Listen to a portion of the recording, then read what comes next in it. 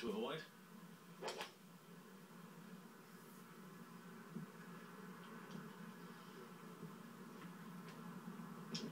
Slattery off the 14th.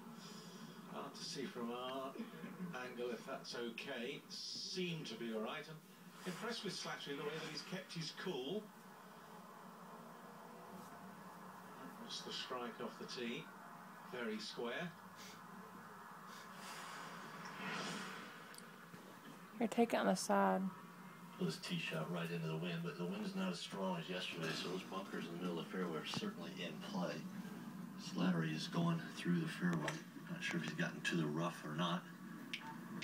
De La Riva has this one going left. Oh no, he was body language left, but that one might have gone to the right bunker. Right of the two in the fairway, that is. Yeah, a couple of spectacle bunkers out there. Split this fairway in two.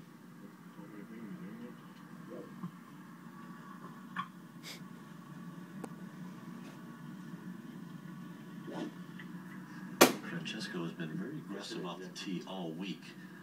I'm not really sure where he's going with this one because he hits it with a very low spin rate into the wind, so he gets a lot of distance for him into the wind.